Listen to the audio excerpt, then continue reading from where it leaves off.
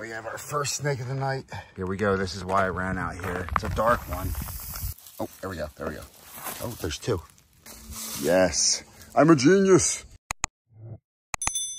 It's late September and I have not seen a marbled salamander yet, which is different than the past 2 decades of my life because I've been traveling so much with the business. So had a free morning before the day gets going. I'm going to spend a few hours out in South Jersey and see if I can turn up a salamander or two.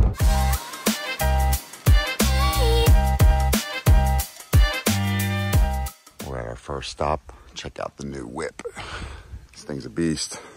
I gotta be honest, it is dry. I don't know that I'm gonna find anything. Had to run back to the car. Need this time of year. I'll show you why later. I think my best bet is gonna be big pieces like this. So hopefully there's like some moisture under them. That's not looking good though. Stuff like this could work because there could be some moisture trapped in it. Everything is so dry. The vernal pools are empty. Yeah, see how like this is all dry? Damn. I'm gonna try and maximize my time here and just, I'm gonna put the camera down and flip and flip and flip whatever I can find to see if we can turn up anything. All right, well, this seemed like it might have held a little bit of moisture and I have unearthed a marbled salamander. That was our target species down here. Marbled salamander, Ambystoma opacum. The neat thing about these guys is they are fall breeders, which means that when the rains come in late August and September, they will start moving towards their vernal pools. And this helps them to survive, their eggs to survive, and not be out-competed by tiger salamanders, spotted salamanders, depends on where they're at, you know, and what other salamanders are spring breeders in their area.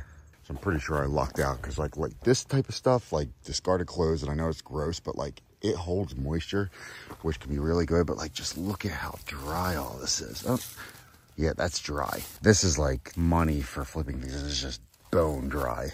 One thing to remember when you are flipping, even trash, like if you want to be able to come back to it and find things, always put it back where you got it, especially with natural, like rocks and logs and that sort of thing. Be good to nature and it will be good to you.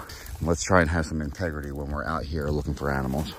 Been coming here for 20 years and I've never seen anything this low. I didn't realize how bad the rain was here. This is not good.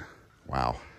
This is sad, as if the vernal pools aren't low enough. You got off-roaders just ripping through them, decimating the populations of animals that use these every year. Little baby fence lizard, just running around on a log. Okay, so this one looks a little deep. Oh, there we go, there we go. Oh, there's two. So what I'm actually gonna do before I leave is, I know where the salamanders are. I'm going to go get some filtered water from my car, or maybe just find a bottle and scoop it right from the vernal and kind of pour it on them and underneath and let some of that moisture seal get back in, just so like I don't feel like I'm doing anything detrimental to them, because again, I did not expect it to be this dry. These are probably the best bet. See how it's still dry, but I bet you it's wet under here. Oh, wow. It is not. But I'm going to stick to looking for things like these because there's a tiny bit of moisture. If I can move this one, maybe we'll get lucky here. A few moments later. All right, so there we go. 1, 2, 3, 4. As you can see, I already flipped this, but I just wanted to show you. Like, look at this little guy, little baby, just hanging on with this moisture. Wow. So, all right, so this particle board is never good for anything. Wow. Okay. But it's holding moisture. Look at that. And they're taking advantage of it. This guy's slimy. See this? Ugh, that'll be on my fingers for the rest of the day. That's a defense mechanism. Let me see if there's anything under this. Nice and easy. Oh, and 2 little ones. Very nice. Oh, and a little toad. Oh, sorry, buddy. Little toad. Remember I was telling you about that defense mechanism? Look at it. Ugh. Just everything sticks. Well, I'd say mission accomplished, and I have not had to use this yet. At least I haven't seen anything yet. I found a bottle and I ran back to all the marbles that I thought I flipped in way too dry of an area and just dumped a little bit of water on them. So I'm gonna go see if I can find a few snakes. I had to rip this thing up. We got our first snake of the day, a southern ringneck. see the broken ring around the head? And if I flip this over, there's gonna be some belly dots. That distinguishes the southerns from the northerns. And now this isn't intergrade zone. Where are you going, buddy? But, oh, and there's not that many belly dots, to be quite honest. Huh, look at that, not too many. Well, that tells you it's an intergrade zone. So these are a harmless snake, other than my hand's gonna smell like complete ass. They like salamanders. They probably like worms sometimes, invertebrates. I'm not gonna flip this and see if he can work his way under this one. There you go. Oh, that was easy. All right, so right next to it is this big one. I'm gonna put the phone down and attempt to get this one up. It's back-breaking work for nothing, I'll tell you.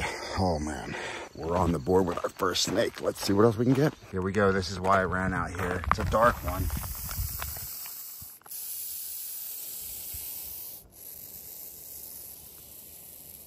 So I have seen a bunch of dirt bikes here. Hopefully this guy doesn't play dead.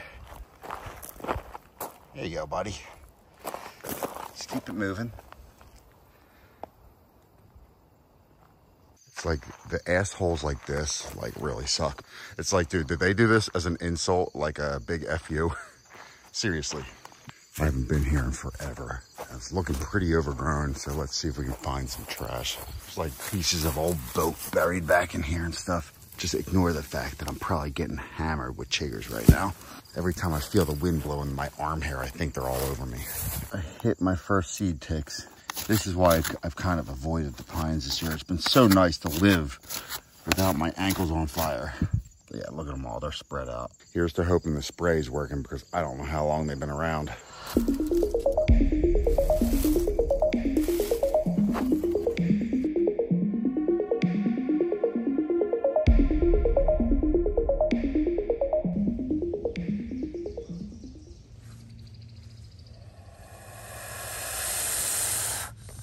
All right, let's try a different spot.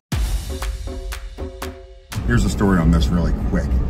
I think about this spot every single year, and usually I think about it and I'm like, oh shit, it's the middle of October. Then I get down here and I find racers, worm snakes. But this place looks so good to me for Coastal Plains milk. And I'm finally here, I think it's September 22nd. This at least gives me a shot at like some babies or something. I just want to prove it out. Stop releasing your balloons. This is really big and has such promise, but it's not like laying flat. I don't know, sometimes you see box turtles under here, or I've never seen them here, but under things like this. Yeah. Oh, yes, I'm a genius. They like to huddle under here. It's not tight to the ground, but they kind of have like a cave going on. Man, he's got some beat up shell to him. Looks like something was chewing on him.